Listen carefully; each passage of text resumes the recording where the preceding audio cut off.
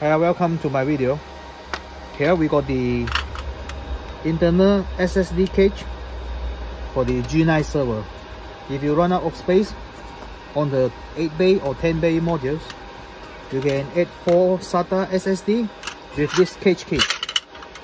So what you do is you put the SSD first, and then you just screw them on.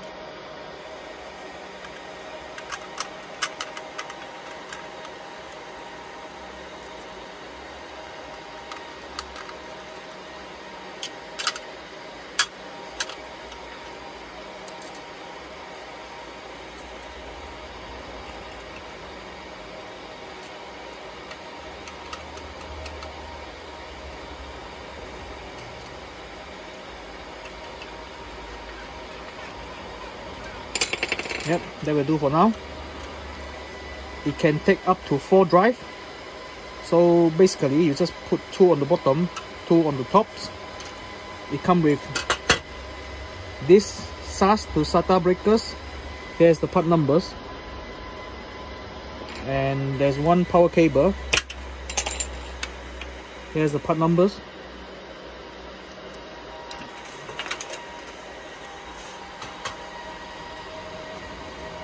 To fit this SSD cage, you need to lift up this PCIe, and you sacrifice if you have any adapters here, you can't use it. So you just put it here.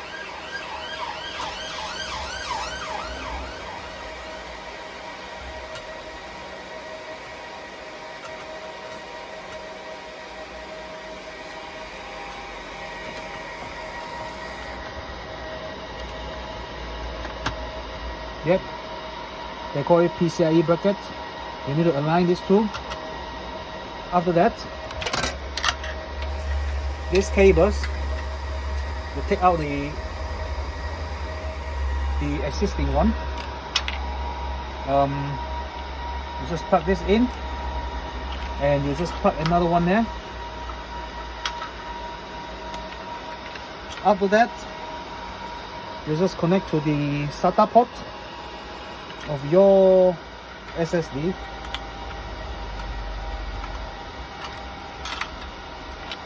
There's another one here.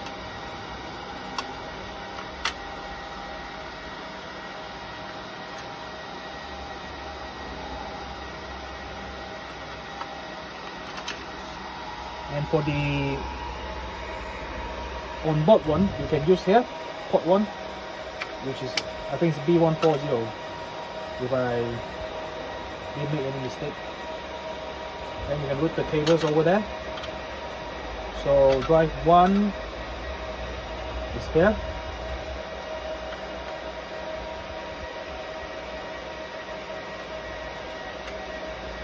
Drive 2 is the bottom one.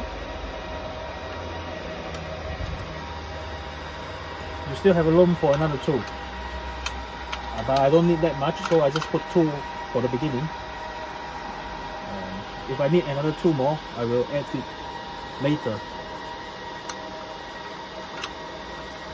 Once you fit all the cable, make sure it's not blocking your way. Then you can put back this PCIe riser. You still can fit 1 NVMe adapters. If you see here.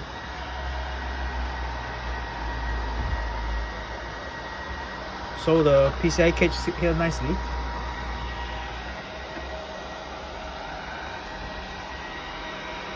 Screw it down when you're done.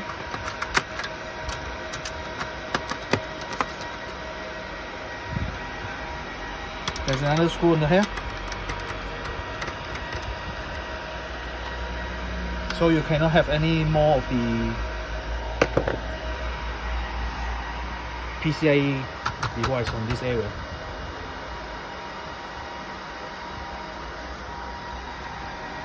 This is the cable.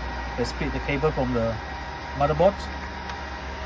Then this is how it looks like. So you've got 8 bay.